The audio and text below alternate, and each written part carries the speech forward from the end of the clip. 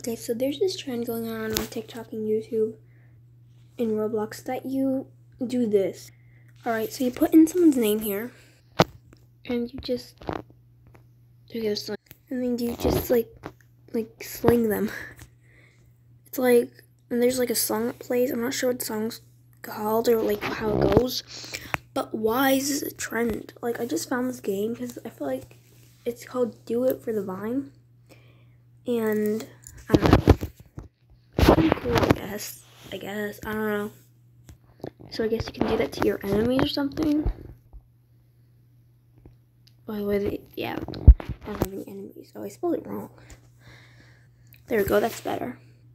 So, or your best friends. I don't know, it's kind of just satisfying just watching. Like, if you ever get mad at someone, you could just do this, and then, I don't know.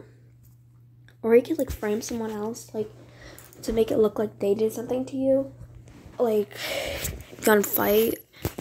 And you could, like, say I got mad at my best friend, why would I? But, and then I could make it look like she did something bad to me, except now the trend, so I don't think people, I could say, like, she threw me, and she was being mean to me in Roblox.